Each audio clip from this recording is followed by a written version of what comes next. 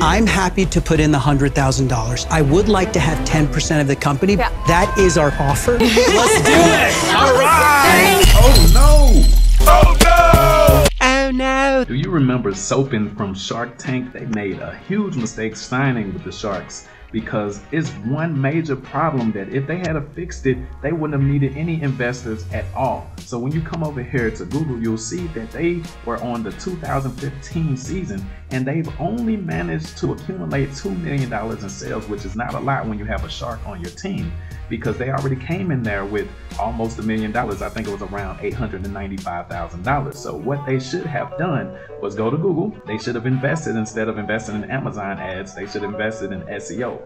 As you can see, they could have showed up for soap substitutes for babies and soap substitutes for kids. So I sent them an offer and it's irresistible. Subscribe to see if they accept it.